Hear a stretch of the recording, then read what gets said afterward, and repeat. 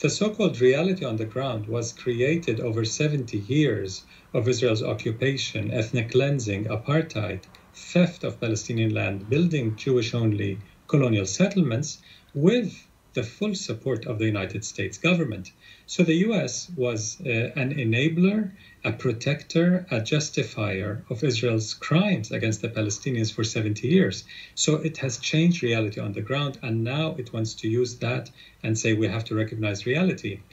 The reality of Israel's apartheid regime and colonial regime cannot be legal and cannot be recognized with Trump's support or without it. So this will not add much in terms of our resistance to this regime of oppression. We'll continue to resist it. And the US xenophobic far-right government, itself facing questions about its own legitimacy, cannot bestow legitimacy on such a patently illegal act by Israel, such as the annexation of Jerusalem.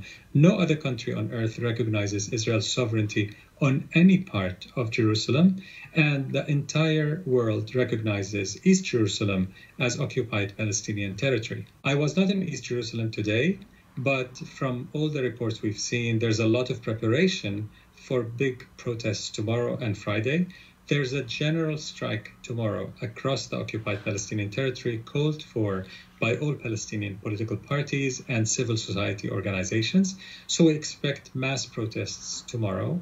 And if last summer's Palestinian uprising for Al-Aqsa is any indicator, we think that peaceful protests that can attract Palestinian masses can indeed be very effective. While the US is spending $38 billion in military aid to Israel over the next 10 years, it is systematically, the US administration is systematically cutting social services, economic services, health services, education, climate protection, and so on and so forth. People of color, communities of color are being the most affected by the Trump policies. So we see the inherent connection between our struggle for liberation and struggles for social justice, economic justice, LGBTQ rights, women's rights, and so on across the US. We're connecting our struggles with the movement for Black Lives, Latino groups, indigenous groups, LGBT groups, progressive Jewish groups, and so on. Indeed, we see hope in this connection, this intersectionality of struggles, if you will, between our liberation struggle and justice struggles in the US. We do not rely on the US government or Congress. Congress has been for quite some time Israeli occupied territory, and it seems that the White House's foreign policy in the Middle East has become Israeli occupied territory as well, because I really cannot see that move of the embassy and recognition of Israel's sovereignty on any part of Jerusalem as serving US interests, even if we narrowly define it by the 1% interests. Personally, I felt a lot of anger, but I also saw a silver lining. This drops the mask. The US for 70 years has been enabling Israel's regime of occupation, settler colonialism, and apartheid, and every crime committed against the Palestinians was enabled by the US government, by US taxpayers, and protected from censure, from accountability by US influence at the United Nations and elsewhere. So for the US to finally drop the mask and reveal its true face, the US administration that is, as in bed with Israel's far-right government, the most racist government in Israel's history, protecting its war crimes against the Palestinians, might put an end to the illusion that the US can ever be or has ever been a so-called honest broker. The Trump team working on the Middle East, from Jared Kushner to Greenblatt to Friedman, the ambassador, is the most dishonest broker team in the US history of so-called peacemaking.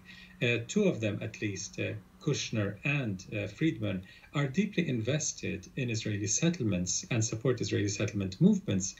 So we do not expect any good to come out of this administration with the far-right Israeli influence taking over its Middle East policy. I think the liberal media has missed that there has not been a peace process for many years.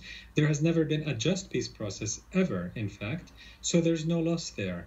In fact, that might be good for the Palestinian struggle for liberation, that the fraudulent peace process, which acted as a cover, as a whitewash, for Israel's ongoing colonization and theft of Palestinian land and its incessant ethnic cleansing of Palestinian indigenous communities, this is coming to an end. Israel and the US are today two senior members in the club of the rising far right across the world, in Europe, India, and elsewhere.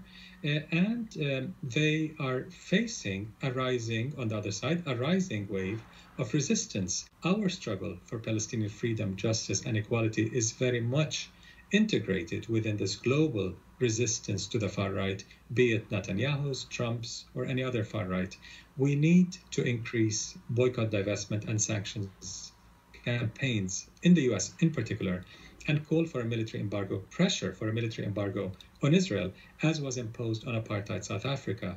We need more churches, more trade unions, student groups, more academic associations, LGBT groups, progressive Jewish groups to support this struggle for taking real sanctions against Israel.